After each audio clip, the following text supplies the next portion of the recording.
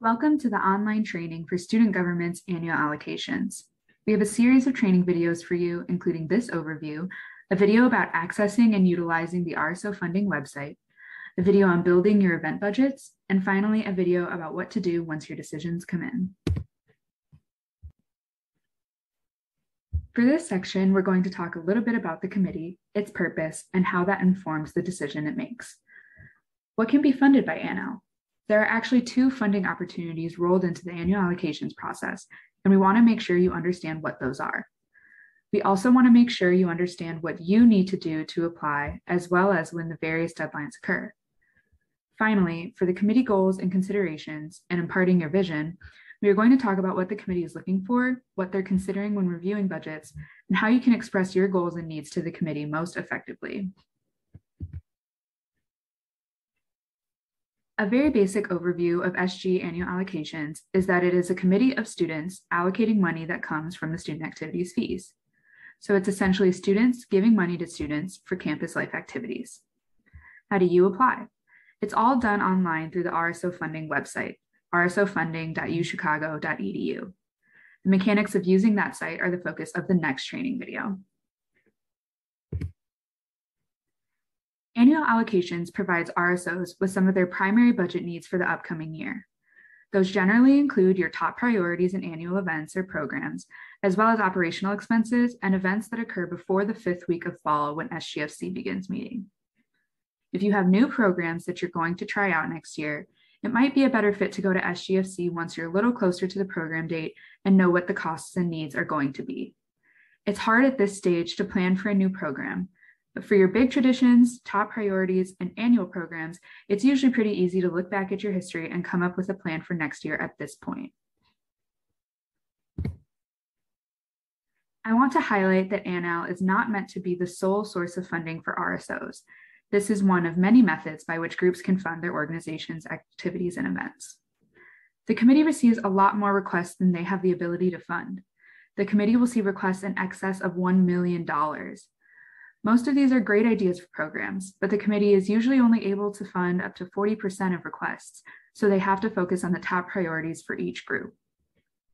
Getting some funding decisions now through ANAL gives you the seed money for your major programs so that you can then start the rest of your fundraising efforts in the summer or early in the fall.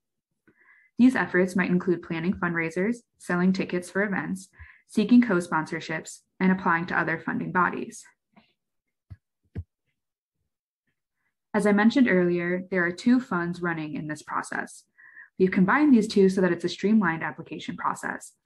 You can apply for both at the same time, and you don't have to have a second process to contend with. The first is SG's ANAL. This is for campus events and programs and operational expenses. These are the kinds of things that you would take to SGFC during the year if you did not get annual allocations funding for them. Note that annual allocations does not fund capital improvements or any travel after the 5th week of fall. SGFC has funds set aside for capital and travel expenses that you can apply for in the next year. The second fund is the Community Service Fund. They also have an annual funding process for direct service projects in the community, as well as community-focused events and programs. It's important to keep in mind that there are some additional criteria for applying to the Community Service Fund. The first is the benefit test. They want to see at least 50% plus one of the individuals benefiting from your event or program come from the wider community and not just the university. That's how they define community-focused programs. Additionally, for any request that goes to the Community Service Fund, they require that 10% of the event cost be fundraised. Many groups will have a mix of events for the Community Service Fund and SG annual allocations in their budget. This is perfectly normal, and your budgets will be reviewed based on which committee you indicate for each of your events. In order to be eligible for annual allocations funding, your RSO must meet the eligibility requirements shown here. You may pause the video now to review these requirements, or you can go to the Center for Leadership and Involvement's website and follow the link at the top of this tab. In addition to those eligibility requirements, your RSO must also meet all deadlines associated with the annual allocations process. You may pause the video now to review this year's due dates, or you can follow the link at the top of this tab on the Center for Leadership and Involvement's website to review all of the due dates. When the committee is reviewing your budget, what are they looking for? What do they want to see? and what are they asking from you? The committee's goal is to take the funds that they have from the student activities fee and allocate them across as many different interests, communities, and types of activities as they can so that these funds, which are paid into by all students, have a broad reach on campus. They're going to review how your proposed events and programs meet your goals and where they fit in that mosaic of offerings on campus. What are the considerations that they're going to use to review your budget? There are quite a few components to that. The first is the current resources available to your organization. You will be asked to provide an explanation for the amount of money you expect to have in your RSO account at the end of this year. They want to know what you have that money set aside for. If you have a high account balance for the end of the year with no specific plans for what to do with it, the committee is probably going to expect that you use those funds to pay for your events, and they're going to use their funds to help RSO events that don't already have resources available. This allows them to ensure that as many events and programs are occurring on campus in the coming year as they can. Thus, it's very important to be thoughtful in explaining an account balance and how you plan to utilize it. They also want to see a history of responsible budgeting and programming. Have your events been successful in the past? Have you been able to stay on budget, and has your budget met your needs? They need to be sure that they can count on the information you're giving and that you can follow through once they give money to your programs. They also want to see your commitments to fundraising. ANAL is not intended to be the sole source of funding for a group. So if you've got a larger event or a large budget overall, they want to see that you're committing to fundraising for some of that. They want to understand the effort you're putting into achieving your goals so they can gauge your commitment to your programs and support those events accordingly. They're also going to consider the availability of other funding opportunities. There are lots of different funds on campus, some of which have a particular focus, whether it's the arts, a specific academic discipline, or multicultural events. They're going to consider those opportunities, and if the event you're proposing fits with one of those other opportunities, they're probably going to expect that you find some level of support from those other sources as well. Next, they need to understand what it is you're asking for. So the clarity of your program purpose and a thorough description of your event are vital. Additionally, the detail of your budget allows them to understand how you intend to use the funds. They need to see itemized costs. They are prohibited from funding miscellaneous or vague line items. Finally, there are two sources of information that will be really helpful for you in understanding what the committee can fund. Those are the SGFC guidelines and cost guide. The guidelines give you great information about the kinds of things that they can fund, the kinds of things they generally don't fund, and the things they are absolutely prohibited from funding, according to their bylaws. The guidelines help make sure you're on the right track. The second is the SGFC cost guide. This guide includes information about some of the most common expenses they see and provides a good idea of the range of costs they will consider for those. The cost guide also helps keep the committee consistent between groups and between budgets. We talked a little bit about the descriptions and specificity you're going to put into your budget requests, but there are a lot of other ways that you're able to communicate your vision and your goals to the committee. There is an opportunity to upload supporting documents. You don't have to use this exhaustively, but when you have additional information to share, you can do so with an additional supporting document that you upload on the RSO funding website. Participation in one of the budget workshops is also a chance to sit down with some members of the committee and talk through your budget. They can bring that information back to the committee at large during deliberations. Your advisor meeting is also a vital component to this process. Not only will you get feedback from your advisor and support in creating your budgets, but they will also be able to share information about your priorities, your history, and your goals with the committee. This is why it's so important that you have substantial and specific conversations with your advisor during that meeting. Finally, for our groups in the purple RSO category, you will have an opportunity to present to the committee directly and sit and talk with them about your budgets. Thank you for watching our overview of annual allocations. We have lots of great additional information for you online. The RSO funding website is a great place to start. It has links to all of our timelines and documentation on the Center for Leadership and Involvement website. Your RSO advisor is also a key person for you to work with during this process. In addition to advising you through the budget process, they can help you get in touch with representatives from the committee if you need additional support.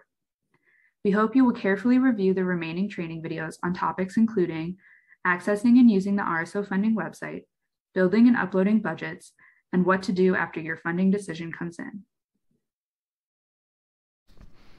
Welcome to the second training module for Student Government's annual allocations.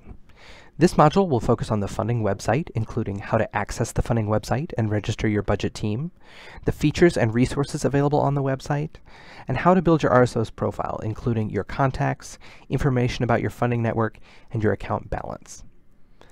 Annual allocations applications are all made online via the RSO funding website, which you can access at rsofunding.uchicago.edu. Access to the funding website is based on your roster in Blueprint. Your primary contact, president, and treasurer will all have access. Additionally, if you have other members of your organization who will be working on your budget, you can assign them to the budget team position available in your Blueprint roster to give them access. Access updates based on any changes you make to your roster are not immediate. During the allocations process, we expect that they should take effect within approximately 15 minutes. If you have questions about managing your roster in Blueprint, you should reach out to your RSO advisor. We do strongly recommend that each of your budget team members test their access early in the application process so that you have sufficient time to address any access issues that may arise. You'll be able to log in to the funding website with your CNET ID and password. Once you've logged in, you will land on your funding portal, where in the left pane you'll find RSO funding links that will take you through the application components of the site.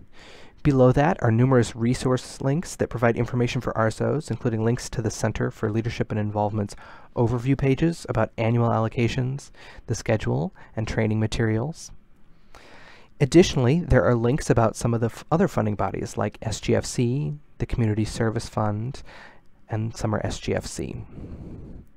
Additionally, we have training materials about the Blueprint Finance module linked here for your access.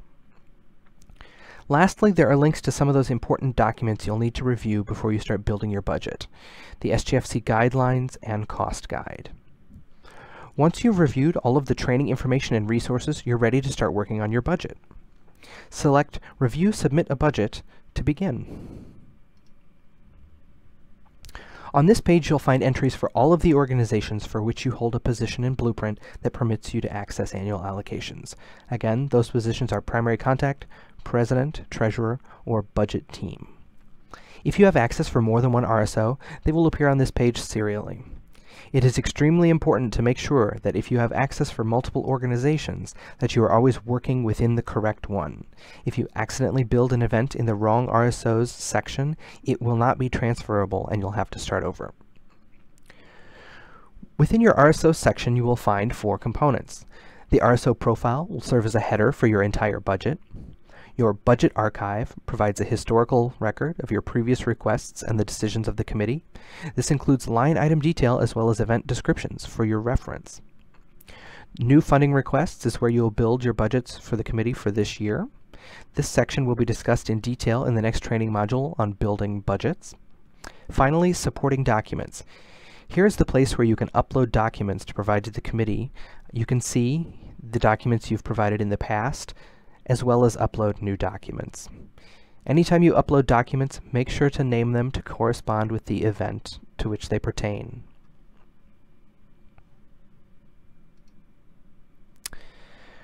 When you begin building your budget, the first thing you should do is update your RSO profile.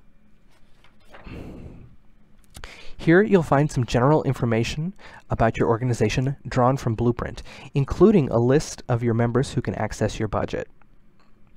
The first thing that you need to update are your 2 budget contacts. Each organization will be required to supply 2 contacts. These will be pre-populated with last year's information if you've previously applied for ANL, so it's very important to make sure that they're updated. Your designated contacts are the individuals to whom the committee can reach out if they have questions during deliberation, so it's important to choose the correct individuals from your budget team to list as contacts. These individuals should be knowledgeable about the budget you've submitted and also be able to be responsive if the committee puts out an inquiry. If you're not able to respond in a timely fashion, they may not be able to include your responses in their deliberations. Next, we ask for a breakdown in your membership. This is a rough approximation of your general membership across different categories. This helps the committee understand the scope of your organization and who is participating. Finally, there's a section about your funding status.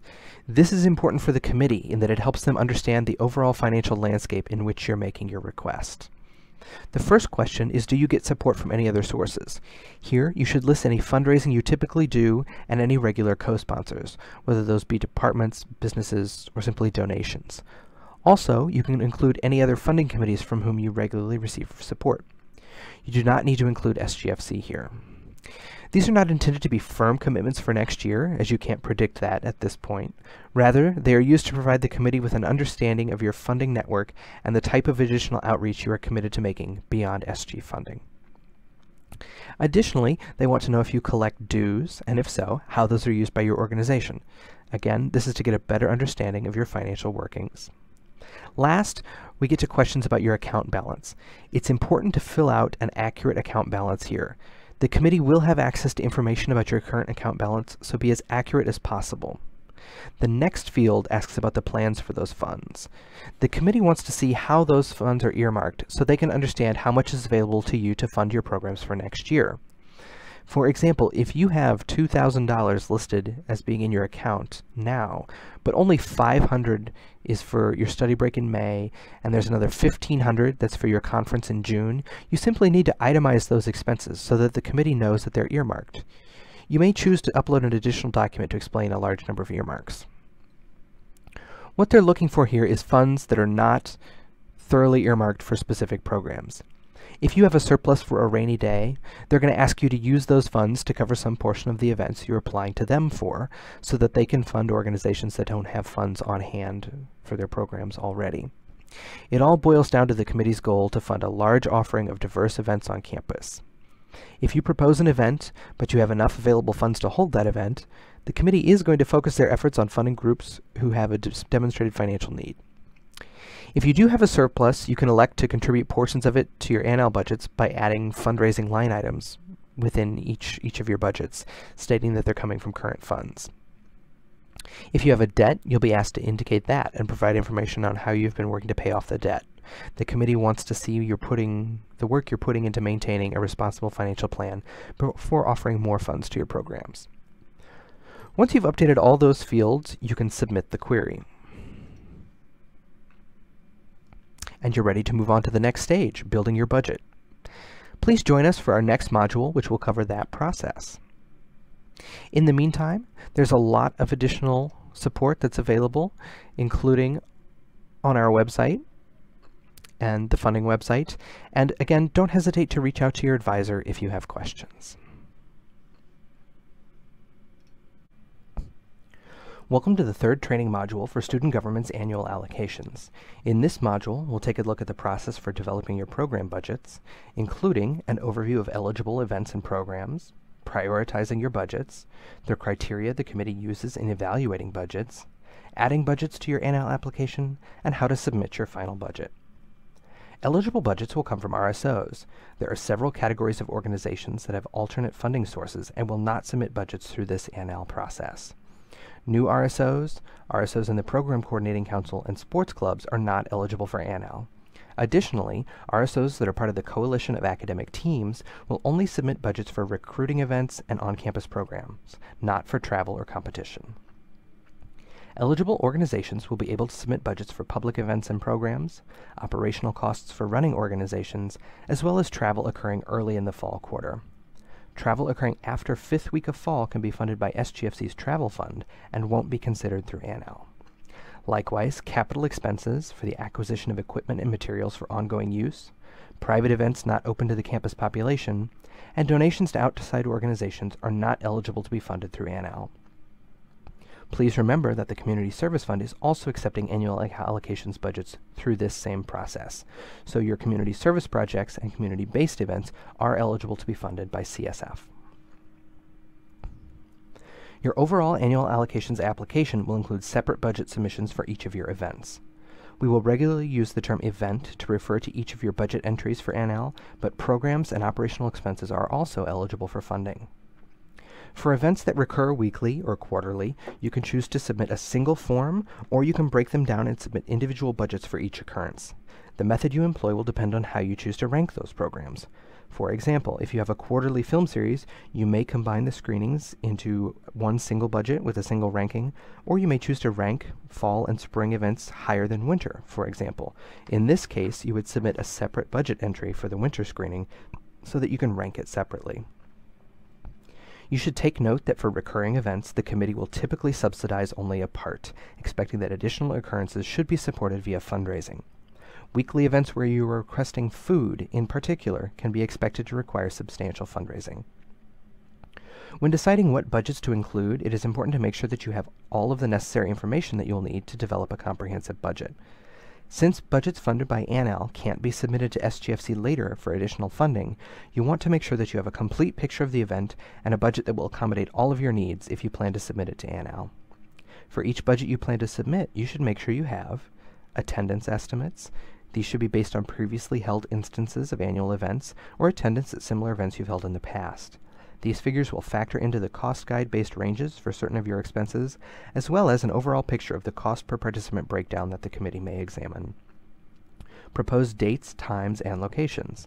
Obviously, at this early stage, you are not able to commit to dates or reserve space for most of your events, so this information is intended to give the committee a picture of how your programs will factor into your overall program schedule.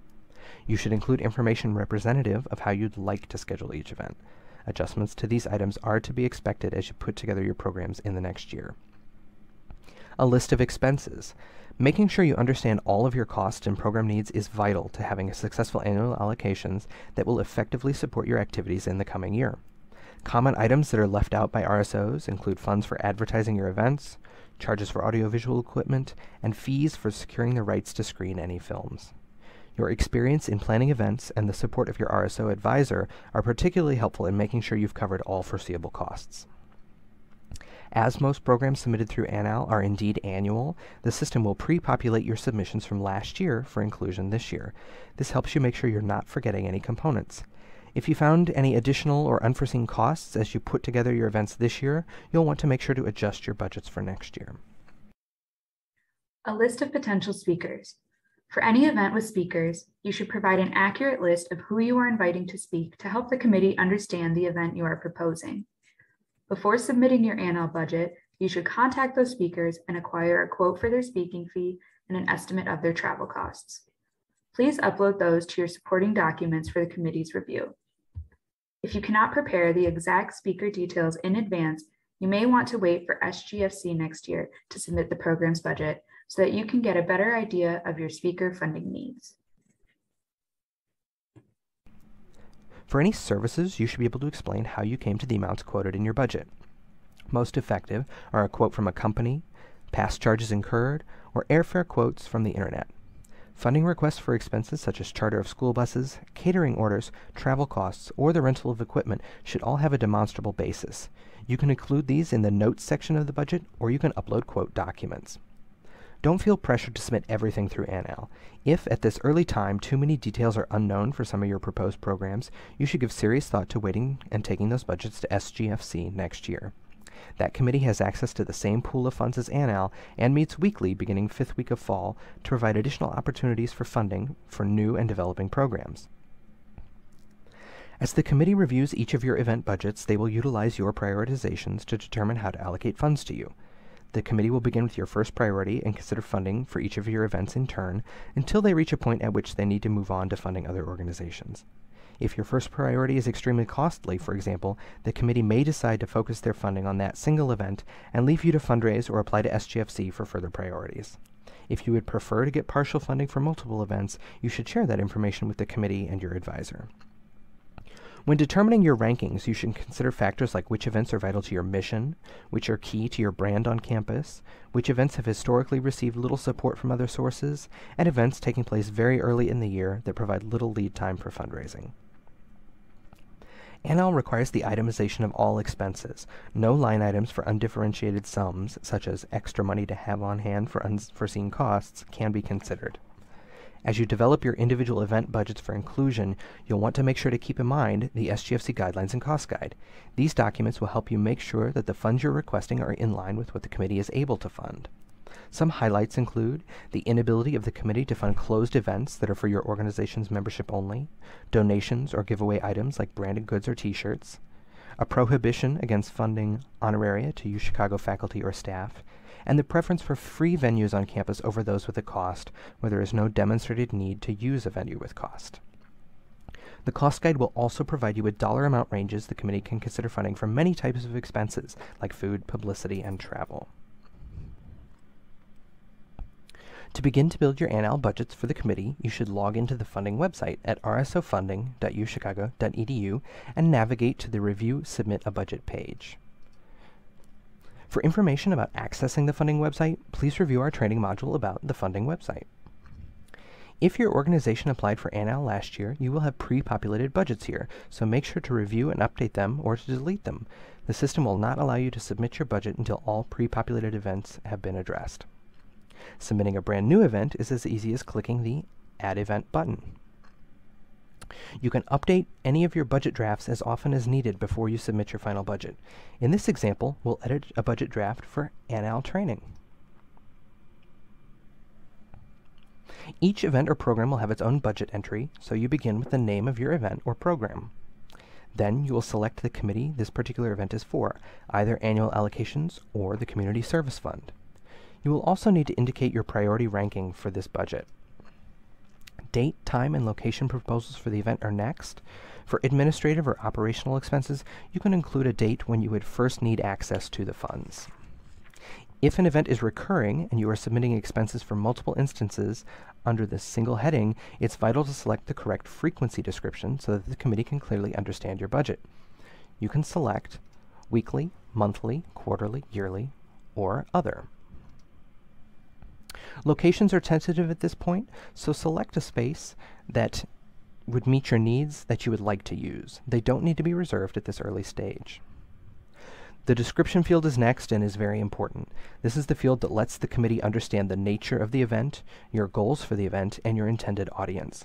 Your descriptions don't need to be voluminous, but they should allow committee members unfamiliar with your RSO to understand the event. Next come a series of checkboxes which help the committee understand a little bit about your event's history and previous funding sources. For expected attendance, you should be as accurate as you can. If you are hoping to expand event participation from the past, please make a note to that effect in the description or member notes section. Significant increases warrant a description of enhanced marketing efforts to reach the new goal.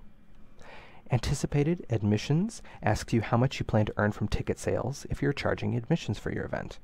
This box should reflect the total dollar amount in ticket sales anticipated, not just a per-ticket cost. Any anticipated ticket income will also need to be deducted from your line item budget, as the SGFC guidelines require all ticket, admission, or registration income to be deducted from the cost of your event. Other funding sources is a chance for you to list the other sources of funding you have received in the past for your program, or the sources you plan to reach out to for next year. You should make a commitment to how much you plan to raise and deduct it from the event's budget line items. For a large-scale event where you list no fundraising, the committee may determine an amount of fundraising that they feel is appropriate. The member notes section is another opportunity for you to share information with the committee. Here you can add info about event recurrences, potential speakers, changes in attendance goals, or anything else you'd like to share. With all of that information supplied, it's time to take a look at your itemized budget for the program. Remember, you're creating one of these event profiles for each event or program, so limit the line items to the program at hand. For each line item, you should provide a brief name. This should be a description of what it is, the vendor, you can include quantity information, etc. The field is small, so do your best to be as communicative with your descriptions as possible. If you cannot convey all of the detail you need, please feel free to submit an additional document with more detail, or utilize the member notes section. Once you've titled your budget items, select the category that best describes the event expense. There are items here for expenses as well as different types of income that you may need to deduct. The amount fields begin with the amount requested last year and the amount granted last year fields. The site will automatically supply this data for any of your pre-populated budgets from last year's ANAL. Newly requested items will not have data in these fields. Just a note here, if you don't plan to ask for one of your pre-populated line items again this year, I would recommend against deleting the line. Rather, I would say, submit $0 in the request amount line. That way, the amount of funding you were granted last year is still preserved within the budget. The spent this year column is where you report to the committee how much you spent on each line item this year. This should be included for all items unless you have a new budget that you're electing to take to NL instead of SGFC. For events happening later this quarter, you should estimate this year's costs based on your event planning work done so far. Finally, the request amount field is where you indicate the amount of funding you're requesting from the committee. When you are including fundraising and co-sponsorships, it's important to include all the costs of the event in your line items, even those for which you have other sources of funding. You should include those line items too, then offset their cost by including income line items with negative dollar amounts in the request field, as seen under our fundraising item. Remember that for any CSF budgets, you must show at least 10% of the cost of the event being offset in this manner.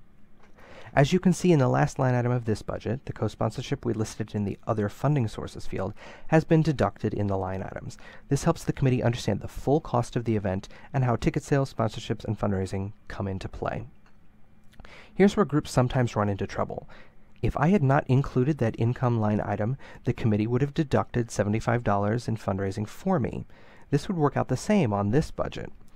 But let's say my co-sponsorship funding was specifically earmarked to cover part of the speaker's fee, and I had deducted the co-sponsorship amount from the speaker fee and not shown the full costs in the line items.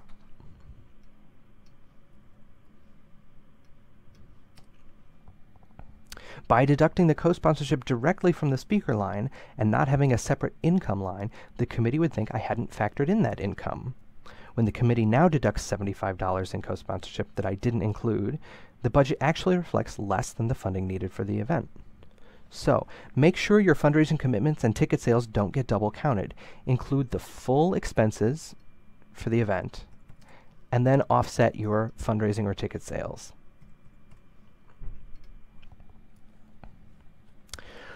Once you save your budget at the bottom of the page, totals will be included at the bottom of your line items. This is a good place to double check your budget and make sure it represents everything that you need.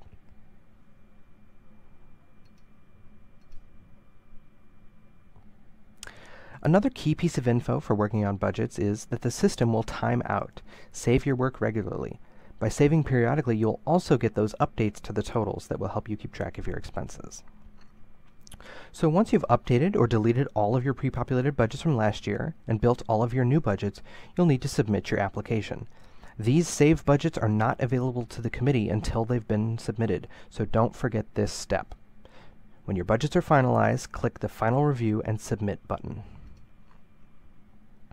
Here, you'll get an overview of each event you've submitted along with the totals for your entire budget. If everything looks correct, you should affirm that you have read all of the requirements and information, including the SGFC Guidelines and Cost Guide, and then click Submit Budget Request. You will receive an email confirmation of your submission, and you will also be able to see a timestamp of when your budget was submitted. You will be unable to make any further edits once you've submitted your budget, so make sure you're ready before doing so. We hope that this overview of budgets has been helpful and that you will join us for our next presentation about reviewing your allocations. If you have any questions about the funding website, building budgets, or the NL process overall, please take a look at the resources on the Center for Leadership and Involvement website. You can also reach out to your RSO advisor or to the committee representatives for further assistance. Welcome to the fourth and final training module for Student Government's annual allocations. In this module, we'll take a look at the post-award steps, including an overview of potential funding results, how to review the committee's decisions, the process for appealing a decision, and what to do once you have your results. There are several funding strategies that the committee might employ when reviewing each of your individual events or budget items. An event may receive full funding, which is self-explanatory. The committee may also issue no funding for some events. Any event for which the committee feels the details are not fully developed might receive no funding. Additionally, once the committee has funded as much as they feel they are able of your highest priority budgets, your remaining lower priority event budgets may see no funding. This does not necessarily mean that you cannot get funding for these events, but rather that you will need to apply to SGFC next year for those events not funded by ANAL. Partial funding may also be employed. The committee may assign partial funding for specific line items if there are some components of your budget that they are unable to fund. You would need to fundraise or approach other sources to cover the unfunded line items.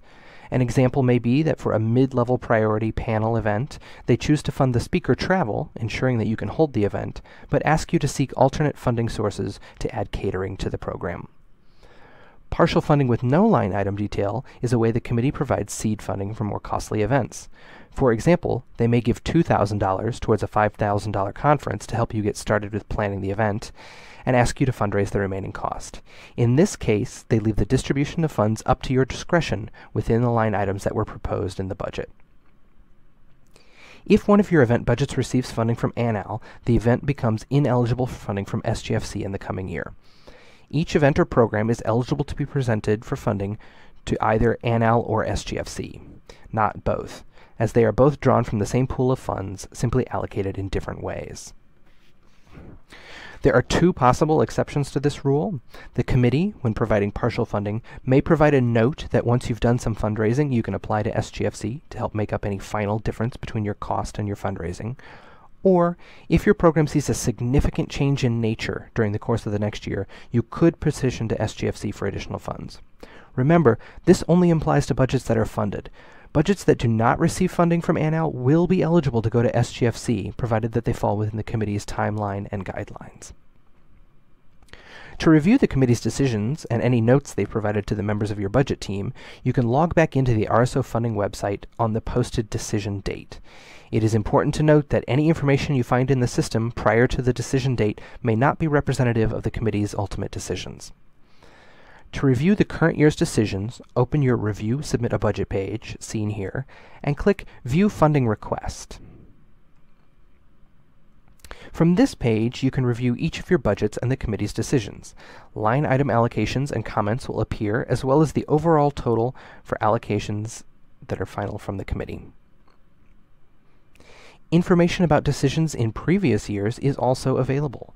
From the Review Submit a Budget page, you can select View Past Budgets from the Budget Archive. This archive represents all of your ANAL submissions since the RSO funding website was launched. The committee does set aside funds for the review of appeals. If you feel the committee has misjudged your priorities, program needs, budget line items, or fundraising options, you will have the opportunity to appeal their decision. Appeals are due 24 hours after decisions become available and must be based on the original budget submitted through the website. You can reach out to your advisor for support through the appeals process. Your statement of the appeal would be due to the committee chair by the posted due date. Once you have your final allocation, you begin to craft a plan to meet your additional fundraising needs and start to assign members of your event planning team their tasks. You can anticipate the deposit of your funds from annual allocations to be made into your account in September. We hope that you found these training modules useful. Please feel free to review them again throughout the application process. If you have any questions or concerns, don't hesitate to reach out to your advisor or the committee's representatives.